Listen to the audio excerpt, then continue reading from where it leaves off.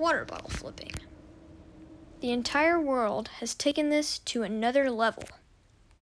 Today I'm going to be showing you how to flip it, not regularly, but on its cap.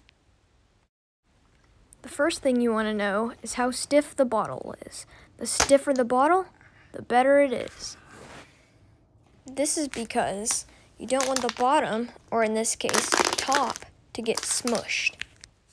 Second, rotation. You want to release the bottle right here. That way you can land it. Don't be depressed if you didn't land it on your first try. I didn't either. Thirdly, you need to click the like button because it gives you good luck on landing the water bottle flip.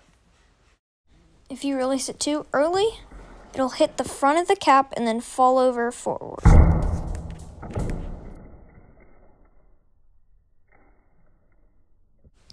If you release it too late, it'll hit the middle of the cap and fall over backwards.